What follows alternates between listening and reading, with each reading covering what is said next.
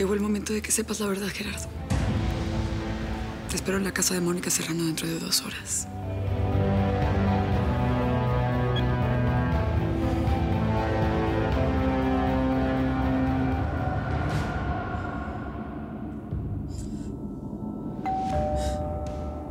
¿Gerardo?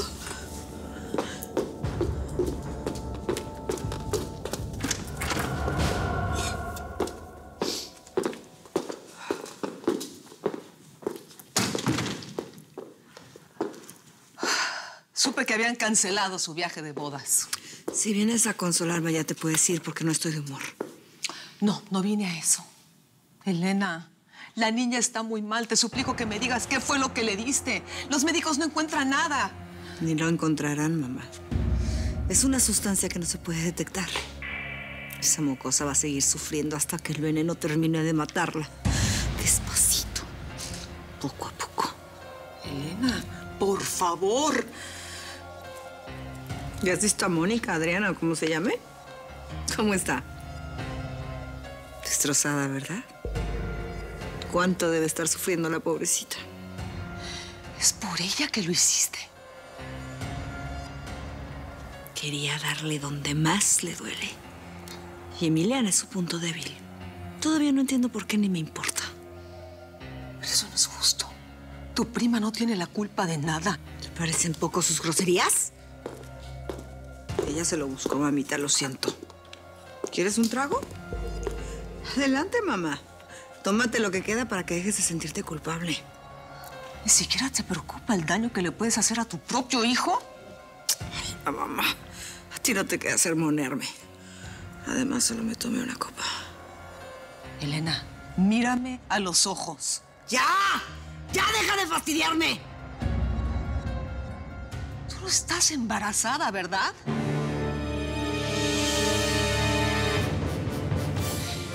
Claro, nos engañaste a todos.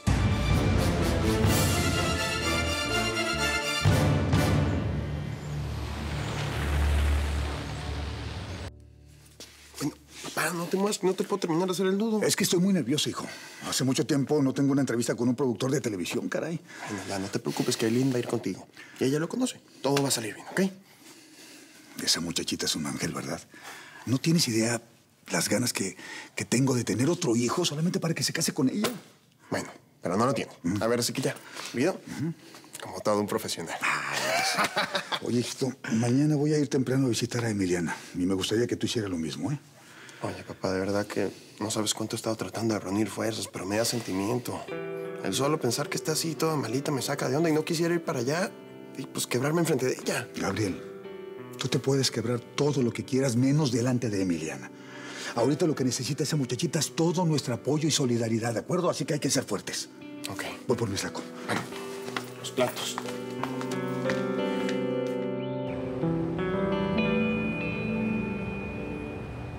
Porque la situación está... Señor Jorge, señora Selma, yo vine a ver cómo seguía la niña. Qué amable de tu parte. Pues la verdad, está muy mal, pero pasa a verla. ¿Sí? No, señor, ¿cómo cree? No quiero ser inoportuna. No, de verdad. Le va a dar gusto saber que estás aquí.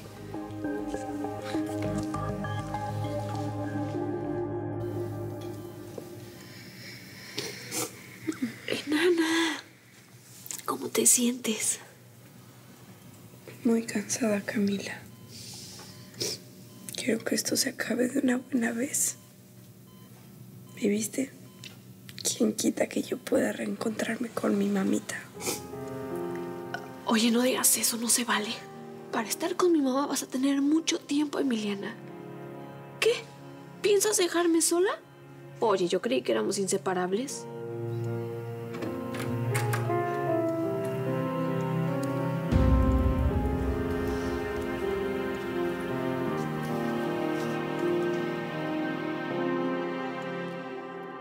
Dime que no fuiste capaz de manipularlos con lo más sagrado que hay en este mundo. Un hijo es... ¡Ya! ¡Cállate! No me agobies ahorita con tonterías, mamá. ¿No te das cuenta que estoy devastada? Ocurrió la peor tragedia de mi vida. Dame esto. ¿Qué ¿Qué fue lo que pasó? Me abandonó, mamá.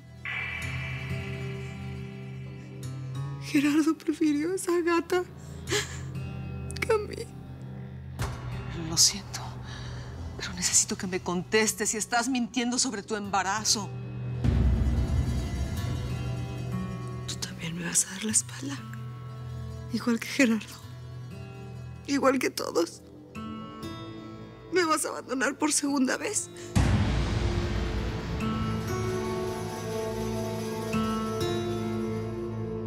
Susana, ven, acércate. Qué bueno que viniste. Pásale. Emi, yo...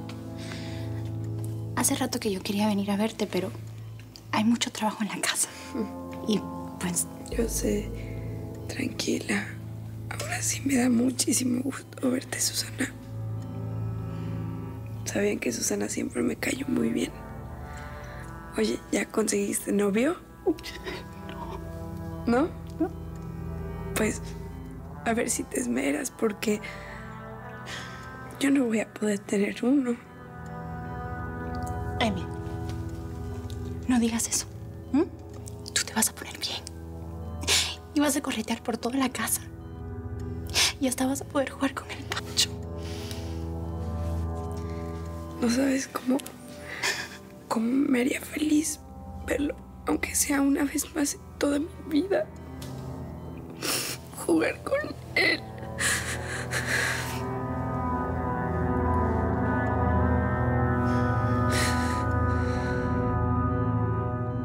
No puede ser. De haber sabido me compraba zapatos nuevos y un traje nuevo, cara. Y parece que estoy en la edad de piedra. Papá, no te preocupes, tú mismo siempre lo has dicho. El hábito no hace el monje. Y lo más importante, que tiene un nombre, lo tiene en la cabeza. Sí, hijo, pero eso no evita que parezca un dinosaurio. ¿Sabes una cosa? Es que no solamente es la entrevista que tengo con el productor. Estoy tratando de descubrir que todo esto que he vivido no fue en vano. Que no perdí a mi familia en balde, que no perdí a mi esposa, que no perdí esto porque yo siempre he tratado de trabajar. Papá. No fue en vano. Y estoy seguro de que todo va a salir muy bien. No te preocupes, estoy súper orgulloso de ser tu hijo. Quizás y hasta recuperas a la jefa y empiezas una nueva vida con ella. No, hijito, esas son palabras mayores. Pero ¿sabes una cosa? Si realmente pudiera conquistar a tu madre de nuevo, sería como sacarme el premio mayor. Sería mejor que cualquier cosa. ¡Ya voy! ¡Ay, hello! ¡Ay! Señor R, si está más guapo que Robert Redford en sus buenos tiempos. ¿Sabe qué? Es más, de ahora en adelante le voy a decir doble R. Una por la de Rodrigo y la otra por Robert Redford. Venga. ¿Qué te dije? Que estaba como la edad de piedra, caray. Ay, no, ¿cómo cree? Nada más está en la onda retro y eso le da un toque de distinción. Mire, tranquilo. Pero ya no más piropos, hay que irnos porque vamos en contratiempo y el productor nos está esperando. Sí, Elisa.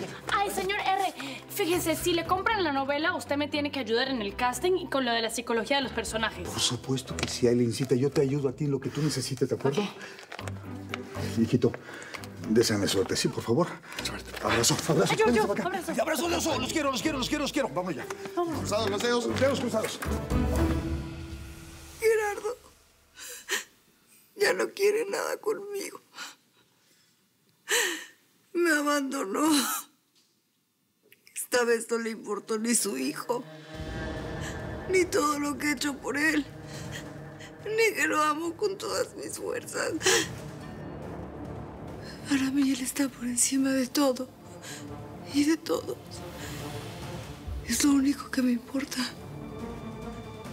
Sin él mi vida no tiene sentido. Por Gerardo yo soy capaz de todo, mamá. Como por ejemplo inventar lo de tu embarazo para retenerlo. ¿Por eso mentiste? ¡Tú no estás embarazada, Elena! ¿Y si fuera así, qué, mamita? Yo deseaba con toda mi alma estar equivocada. Tú, mi propia madre, ¿dudas de mí? Ya, Elena, por favor, ya. Déjate de ambigüedades.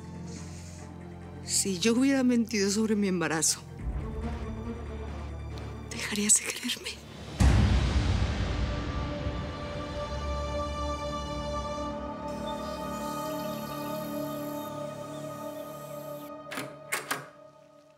Mónica, ya llegué. Mónica, ¿estás aquí?